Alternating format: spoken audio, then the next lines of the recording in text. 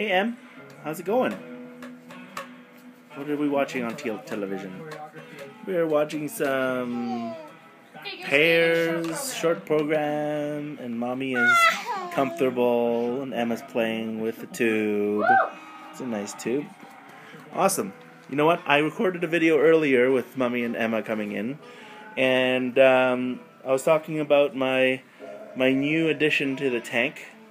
I actually had a little mishap with adding my second half of the live sand that I did, and put it into the tank, and it was actually very cloudy and actually scared the crap out of me because I felt that it was gonna kill my live rock, because, you know, rocks live and stuff like that.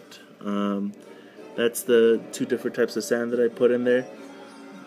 I'm trying to get it into focus.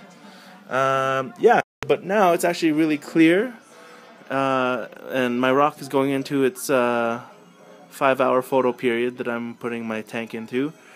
As you can see, there's no life in it yet, no little critters and stuff like snails and whatnot to clean up my tank, but it has been only about a few days.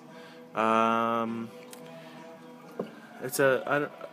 want to talk about my little pump here. It's actually an older version of the Aqua Clear 300.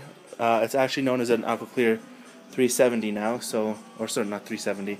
Aqua Clear 70.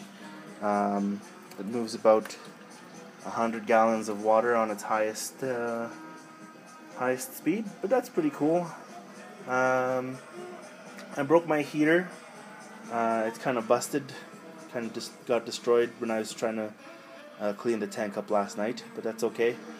But yeah, it's been a good day. Hopefully you guys had a good one. Just wanted to give you guys an update on my little tank endeavor, and hopefully in the next couple weeks we have some snails and some shrimp and some more live rock, hopefully, if Rolo will let me put more of our pet rocks in there.